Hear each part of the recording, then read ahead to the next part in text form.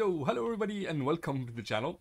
So, this is going to be a short video showing you the best new way to rotate in Fortnite, which is this scythe right here. It's called the sideways scythe, and you can find it inside the sideways right here. So just go to the sideways and you can find it, or go to the anomaly and you can find it.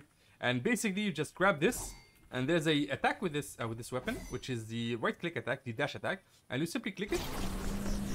And then you jump to cancel out the stop mechanic, and then you click it again.